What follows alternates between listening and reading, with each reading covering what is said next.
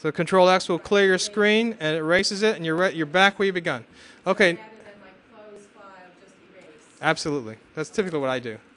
All right, now we're going to, because what it does, it resets your parameters. You're ready to start drawing again.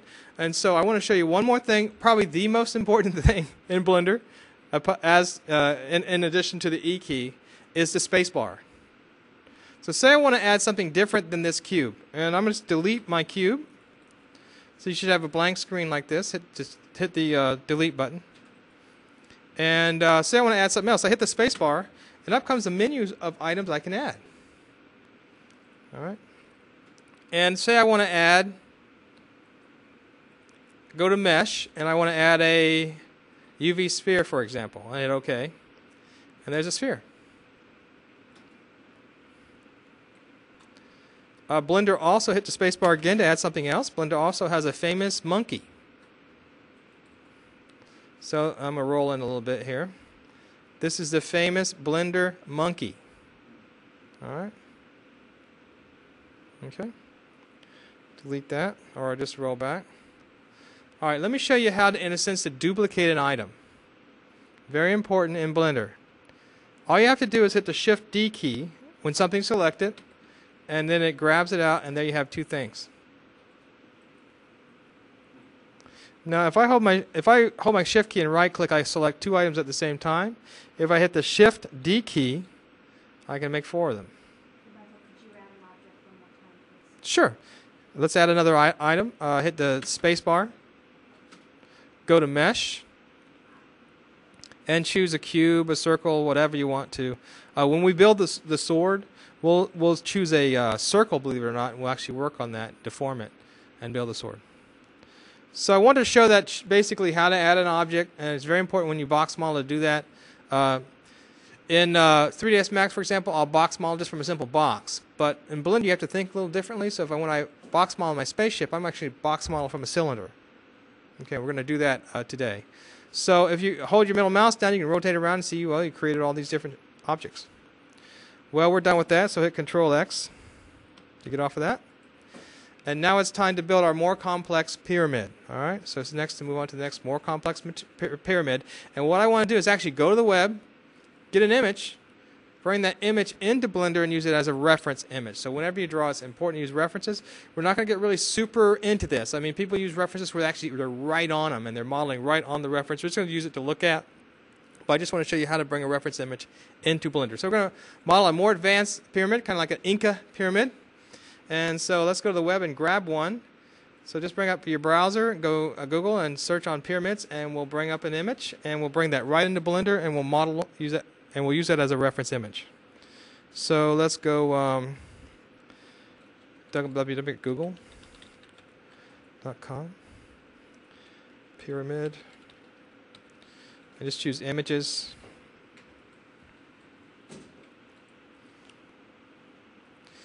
And I think I did this with you, Lois, last time, right? And we're going to look for the similar one, kind of a stepping up image. There one. Here's my, what's that? Chichen Itza? How do you pronounce that? Chichen Itza? Thank you very much, Roxanne. And is that, what kind of temple is that? Do you know?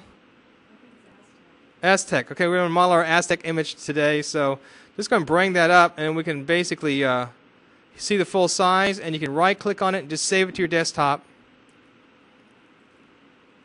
And then we're going to bring that right into Blender. Okay. You get off of that. And so now that you have your image on the desktop or somewhere on your computer, you can actually import that into Blender, use it as a reference. And so where do we do that from? Well, here's in View. If you click on the View button there. Okay, you have your pyramid on your desktop. We're going to import that into Blender. So what you do is go here and click on the View button, and it already has it in here automatically. Now in 3ds Max, what you do is you put a plane on the stage, you make sure it proportions correctly to the portions of your image, and you throw it on. Here it's just a simple background image import. So just click on that import. It says Use Image, okay, and hit Load. And then you just go find your image wherever it's at. And I'm going to click here at this button right here. It says Desktop. That's where I put my image. And I'm going to go here and look for that. Hopefully it's here somewhere. There's my temple. I'm going to click on that. and hit select image. And I can exit out now, and there's my image right there. So is everyone where I'm at right now? Okay, go ahead and hit the S key. And just make it as large as the pyramid. And notice that the closer you are, the more stretch you get. So if I hit the S key and I'm far away from the screen, it stretches less. But if I'm close to the center right here and hit the S key, I get more stretch. So make it about the size of the pyramid. Okay. You're good. And what you're going to do right here is there's two ways to do this. I'm going to hit the Tab key to edit, A key to get off of that, B key to select the top vertices. Okay. Now does everyone have the top vertices selected? Okay, let me come along and help you guys. Okay, so everything's big now. So what we're going to do is push those vertices down to our first level of our Inca temple. So push them down.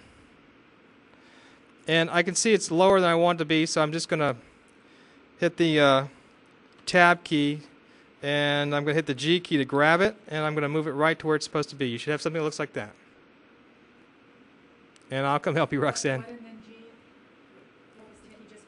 Tab, so I can get back to the G mode, and I treat it as an object, and I move it around on the screen, and I position it right on the base. And now it gets pretty easy. So that was the hard part. Now to release, to let go of the G is to... Just click. Now if I hold my middle mouse down there, I have a nice square base for my pyramid. You see that? And really what I'm going to do is just basically extrude this thing up over and over again. All right. So let's just kind of rotate it to yourself so you can see it like this. We're not going to really get real religious about the Inca temple today. We're just going to try to learn how to use the basic commands here, okay? Just wanted to show you how to bring a reference object into 3ds Max and know that you can get very religious with using that, but for today we won't be that way. And so everyone, I want you to rotate into a scene that looks just like this. We're going to climb up the y-axis right now. We're ready to build our pyramid right now, so it's very... Bye-bye, Roxanne. Thanks for coming by. Yeah, sure. And this will all be on the web. All about YouTube. Great. So what you do now is, of course, you want to edit it. So what do you do to hit the edit? Tab key, right? Make sure it's selected. Hit the Tab key.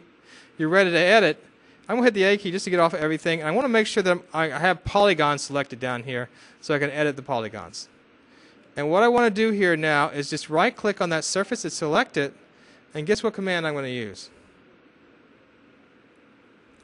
I want to bring it up, right? So I want to hit the Extrude command, which is what key? The E key, so extrude it up a little bit. And now what key do I want to do? The S key to shrink it a little bit. You see that? I'll hit the E key again to bring it up. Then I'll hit the E key again to bring it up, and then I'll hit the S key to shrink it a little bit. Excuse me. E key, I got to make sure I click. And hit the S key to extrude. That means to, in a sense, to shrink. Then the A key to bring it up. Then the E key again to bring it up. And then the S key to shrink it. And the E key to bring it up. And the E key to bring it up again. And the S key to shrink it. And the E key to bring it up. That's extrusion. And click. The E key to bring it up again. Click. And the S key to bring it in. And the E key to bring it up. And the E key to bring it up again. Make sure you click each time. And then the S key to extrude it. Excuse me, to shrink it. And then I'll do my last little structure here. And E key, just bring that little top right there. And then I can actually go back a little bit and hit my middle key, and there's my Inca temple. And I'm going to walk around and help you guys, because you had a look on your face like, oh my God, this guy's lost his mind. Here I come. Okay, so you guys are coming along. Now I want to tell you, you can see immediately why the initial hump to learning Blender is like, oh my goodness, this is amazing, all these keys and everything. But once you get it, you're going to be amazed at what you'll be drawing, with this software. It is powerful, and don't let anyone convince you otherwise. And so That's our Inca temple, and we're going to move on and we're going to draw a sword.